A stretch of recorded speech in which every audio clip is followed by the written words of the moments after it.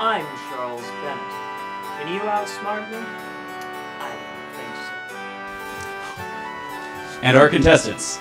An architect with a bachelor's from Occidental College in Urban Environmental Policy, Shane.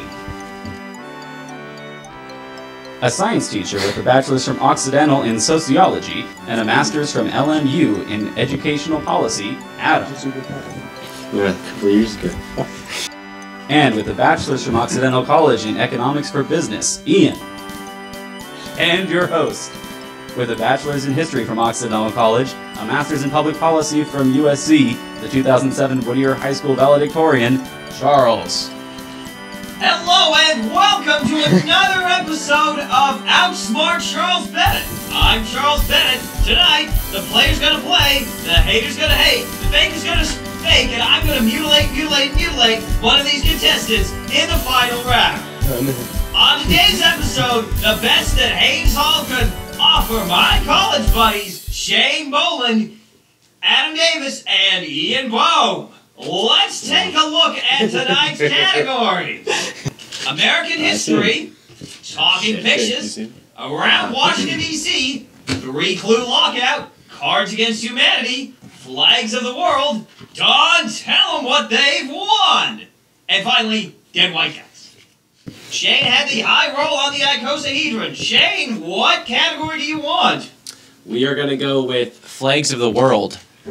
Okay. These are the colors of the flag of France, or Puerto Rico, or Cuba, or Norway, or a whole bunch. Ian. Red, white, and blue? That's correct. Red, white, and blue. The flags of Australia, New Zealand, and Tuvalu contain this in the upper left-hand corner. Ian. Stars? No. Shane. Stripes. No. The British flag. That's correct! Oh, Jack! that's stripes. The flag of Barbados contains this weapon of Neptune. Trident. That's correct. And you gave the last correct response. Adam, where are we going next? Dead white fellas. Guys. Folks. This man was Prime Minister of the United Kingdom during its finest hours in World War II. Winston Churchill. I'm a beast. This co-author of the Federalist Papers served as the first Chief Justice of the United States Supreme Court. Adam. James Madison. No. I don't know. Ian. James Monroe? No. No. James Harden? You're frozen. Ian, is that your final answer? You're frozen. No. No, you can't do two. John Jay. This English king fell at Bosworth Field. Bosworth Field. Bosworth? No. Maybe they This made that. This isn't the derp category. Derpy. Is there a derp? Yeah. Why are we playing? Dead white derps, You don't please. get any points off if you answer. Dead derps? King Henry. Which one? Be more specific. Are you serious? No, actually don't be more third. specific. It's none of them. Okay. Well, you just give Shane the answer then. Yeah. I was going to go King Henry, the one after Adam said, so. Shane, you want to try this? No, I'm good. Oh, King Charles II. Is it too late? Yes, Again. you're frozen out after you missed John. King Charles II? What was the answer? The answer was Richard III.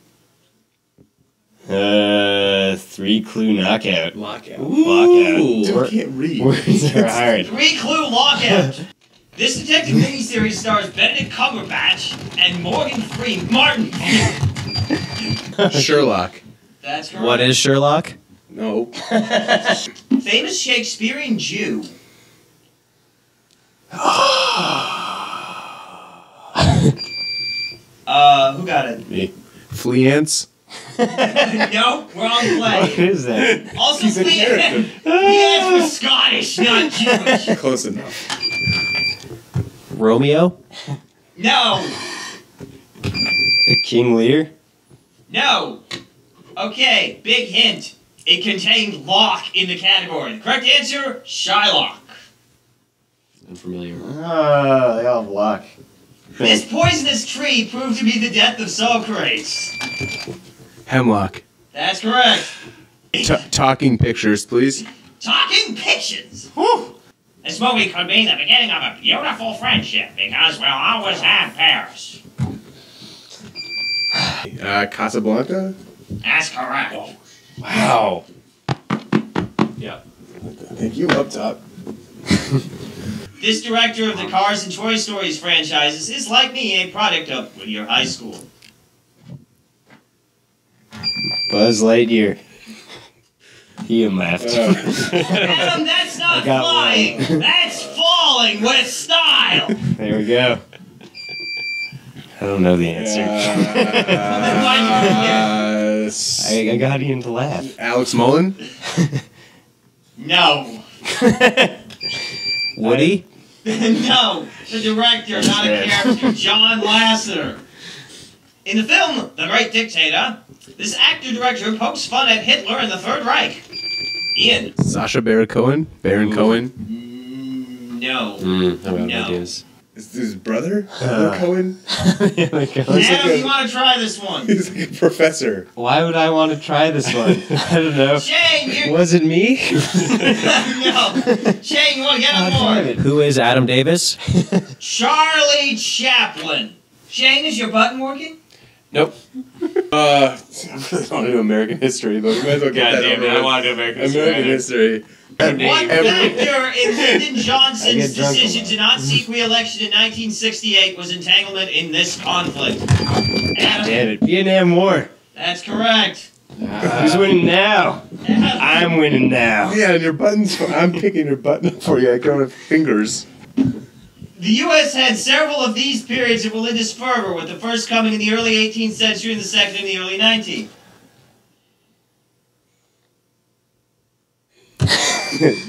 Puritanism stuff? No. Alright.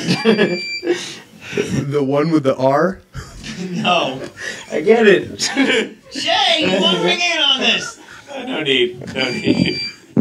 Sorry. What you got? Periods of religious fervor? I have nothing. Move on. Religious awakenings. Religious, yeah, that's a great Okay, I'll actually give that to you. No. I said it.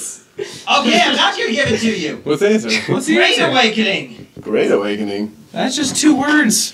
Bacon's rebellion stemmed from disaffections this class had with the colonial Virginia government. Working. Be more specific. The working class. More specific. No, be more specific. Ian, The lower class. be more specific. The working lower class. I'm next. Working in what capacity? I know the answer. Coal workers. Coal. Slavery, slaves. Close. No, indentured servants. God damn it. You're so cocky about knowing the The answer. slaves were never there for me. Don, tell them what they've won. In 1911, Marie Curie received her second one of these. Nobel Peace Prize. No. What? Oh. Shit. Radiation poisoning. Wait, did you said Nobel Peace Prize, right? That was incorrect. Radiation poisoning. Shane, you want to Can I take give a real one? No. No. Nobel Prize. Can I take that? For science. Shane, you haven't done these yet. You want to steal from Adam? Yeah, I'd love to. Nobel Prize for Science. That's correct. God damn it. You don't think there was any peace involved? She won 1 in physics and 1 in chemistry, so no. My bad. My USC Trojans have won this competition 24 times, including in 1923, 1933, 1968, 2007, and 2009. Fight on. The Rose Bowl? That's correct, Ian. I knew that one. Fight on, baby. Fight on. No. Time's first man of the year was awarded to this man who had won the Orteig Prize in aviation earlier that year. Buzz Aldrin. Nope. Mr. Right. Nope. There are 2 of them. That's They were why I brothers. said- And it's neither of them, Adam. Yeah. You just If I don't know his name, but I explain him real. No. Lindenberg. We're not going to give it to No him. way. What? Give him that. It's Lindbergh. Lindbergh. God damn it! Lindbergh. Who picks it? And now we're in the part where things are doubled. How did I not get that last Ian one? does. Around D.C.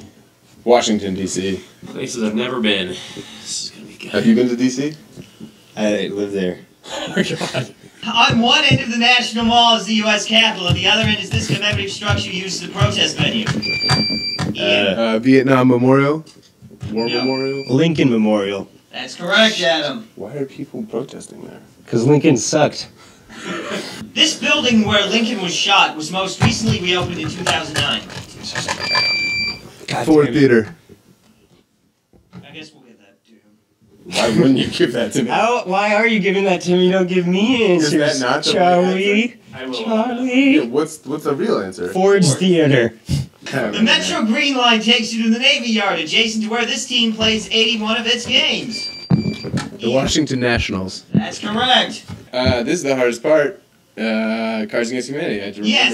remember. I had to remember which category was left. An ace and queen look at this score in blackjack. 21. He punched my hand away from the buzzer. It's called He has an boxing gloves offensive on. strategy. What is I he supposed to do? picked up your buzzer off the ground for That you. was a rookie And he mistake. punched me in the nuts. That is on you, Bob. I didn't punch you in the nuts. I punched your nuts. Oh. Sorry. A deck of these includes the Ten of Wands, the Queen of Cups, the Tower, and Shane got it. Shane. Got it? Yeah. Tarot cards? Yes! Wow, Shane! My favorite card game is this gin rummy variant that involves melds of 7 cards. Rummy 500? Close but no. Rummy 400? Okay, it's a variant of Rummy 500, but it comes down to Ian. He got his. And I was right. Gin Rummy 500. canasta. I guess I was wrong. I've never. Yeah. I don't know what that game is. I don't know. And it looks like Ian Bohm will be facing me in the final round. Stick around, we'll be right back.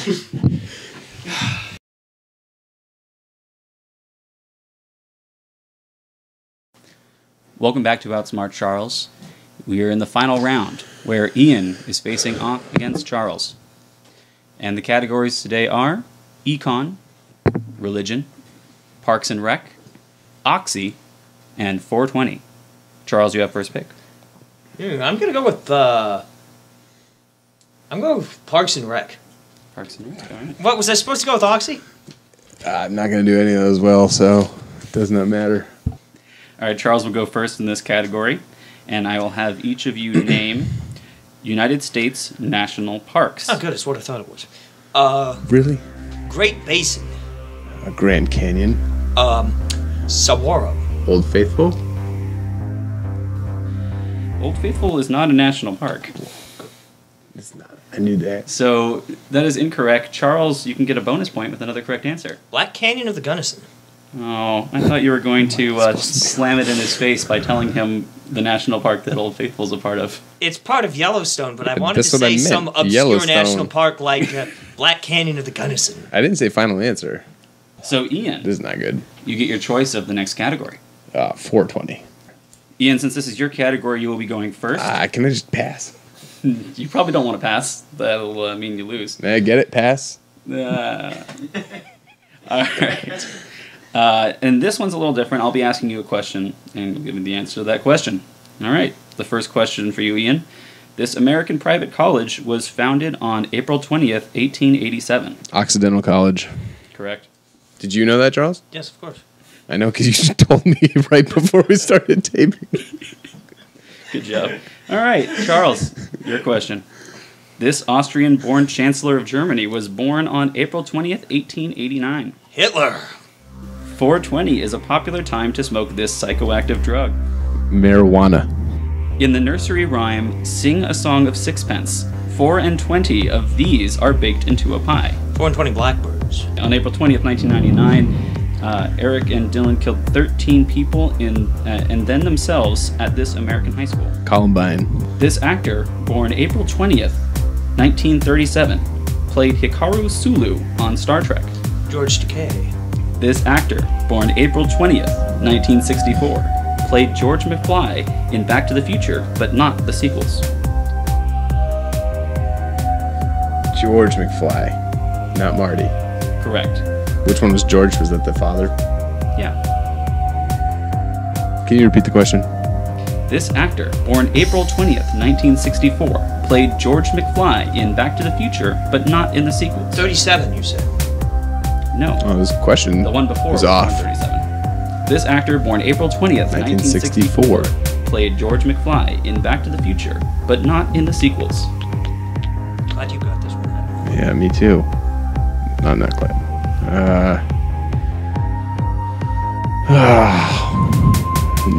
Alex Mullen. The correct answer was Crispin Glover, but I just assumed. I was gonna audience say already knew that. Danny Glover. I really was. I was gonna say Danny Glover. This actor and director, born April 20th, 1964, is famous for his roles in the Lord of the Rings trilogy, Dawn of the Planet of the Apes, and the 2005 King Kong. Castile. Don't break eye. Don't break eye contact. Could you repeat the question? This actor and director, born April 20th, 1964, is famous for his roles in the Lord of the Rings trilogy, Dawn of the Planet of the Apes, and the 2005 King Kong. I know this, Charles.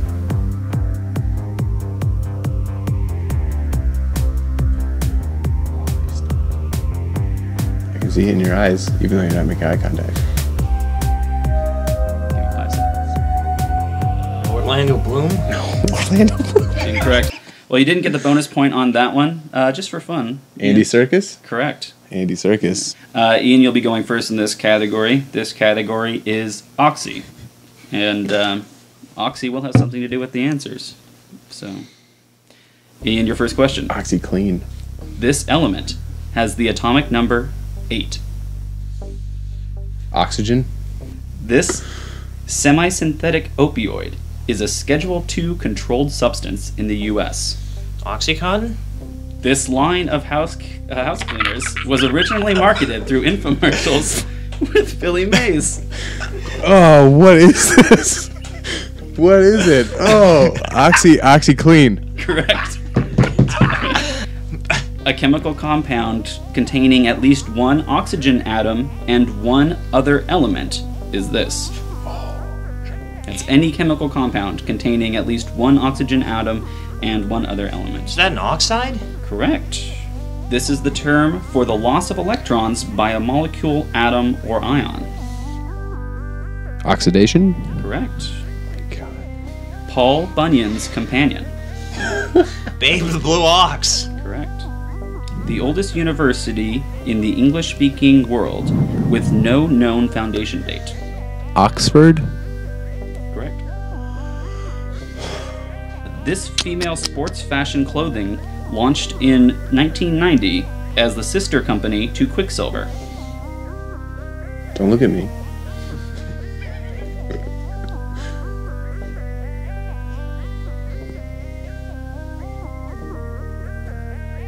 I don't know anything about fashion. Fox? VOXX? Incorrect. It was Roxy. Roxy. All right, for the bonus point. This American private college has the motto, "The West is nearest the East." American Pie. Occidental College. That's correct. For the record, I know that. It's Orientis, Pax, or Occidentus, or something like that. Yeah, and for the record, I got 2 questions where the answer was Occidental so far. So. All right, they have agreed on econ as the final category to break the tie. The challenger will be going first on this one. I will give you the country, and you'll give me the currency that that country uses. Oh, no. All right. America. Please tell me United States of America. Ian, your first one? Yep. Austria. The euro? Correct.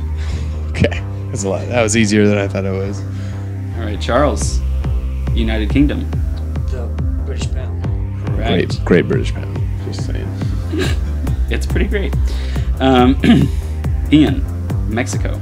Peso. Correct. Charles, Japan. Yen. Correct. Ian, Yes. Canada. Canadian dollar. Correct. All right, Charles, Russia. Ruble. Correct. Ian, Switzerland. Swiss franc. Correct. Charles, Sweden. I know this one. Sweden's on the euro, aren't they? No!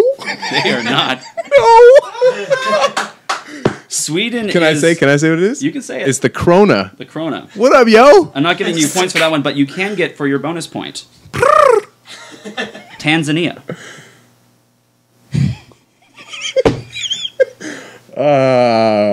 Tanzania. The Tanzanian dollar? The Tanzanian shilling. Shilling.